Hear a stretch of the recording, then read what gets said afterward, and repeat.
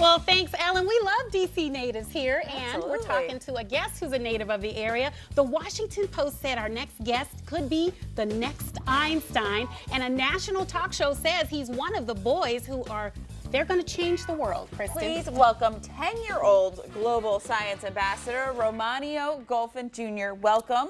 And first, I hear you just turned 10 years old, right? That is correct. All right, well, happy belated birthday. You're Birthday. still showing us up, no matter what. You're in the double digits. So, all right, you are a global science ambassador. So what does that mean?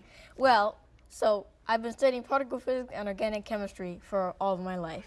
And my mission as an ambassador is to share that big science with the next generation of young scientists who may not have had the same access. Wow, so I understand your dad is a scientist. Yes. So really, since you were born, you've been around science. Yes. And when you say things like organic chemistry and particle, excuse me, I forgot the word. And particle physics. Yeah, particle physics, that sounds like big science. And you're going to explain something called neutrino oscillation, because you just got back from Chicago experimenting with this as a global ambassador? That is correct. So, all right, so we were at Fermilab in Chicago. So they're run by the U.S. Department of Energy, and they recently broke ground on an experiment called DUNE, which is the Deep Underground Neutrino Experiment. It's an acronym. DUNE. Okay. And so this toy will represent the point I'm about to make. So this ball switches colors. For us. I know, right? Yeah. So this ball switches colors. I don't know why I'm nervous, but go ahead. All right, I see. Yep, switches colors. Yeah, so it switches colors, but I think I know why you're nervous. Why? Because you're going to throw the ball. Because one of you will have to catch it. Go for it. Okay, I'll Show us your hands. The sports person here will take All right, notes. so first, let's say I'm Fermilab in Chicago. This is what the experiment is about. And you are 800 miles away in western South Dakota. You're the detector. Okay. And this ball represents a beam of neutrinos going through a section of the Earth at close to the speed of light. And And how fast does the speed of light travel? 186,000 miles per second. That's right. Anything in the universe travels faster? No. Okay, that's why you're the scientist. But, all right, let's change this back to blue because I wanted to land your hand yellow. Okay.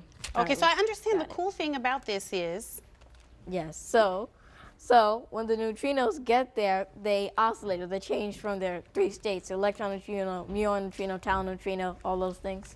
So when I toss this to you, it'll change colors like that. You ready? I'm ready. Catch.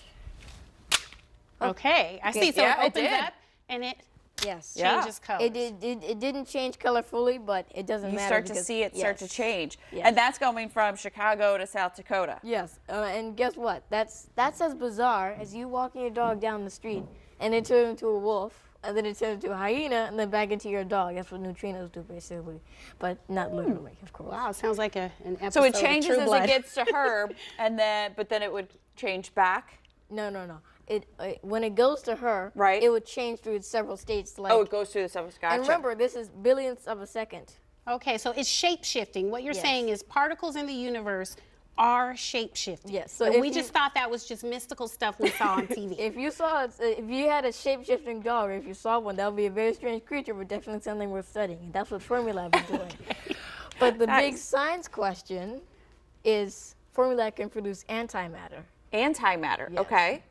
But is that? the matter, that's the opposite of matter. So it's the opposite charge, opposite states. Yeah. So, All right. But this one represents antimatter. Antimatter. Because the big question is, the universe, after the universe was created, it should have equal amounts of matter and antimatter. So So why what don't you go ahead I and do, didn't catch this that one. one? And as you guys are talking, we just want to say you're inspired by Einstein's theory of relativity. Yes. And this summer, you can go ahead and throw the ball. This summer, you were actually traveling to South America That is correct. to do some science. That's so cool. What did we just see here? So that represents the Oh! All right. There you go. Neutrino oscillation.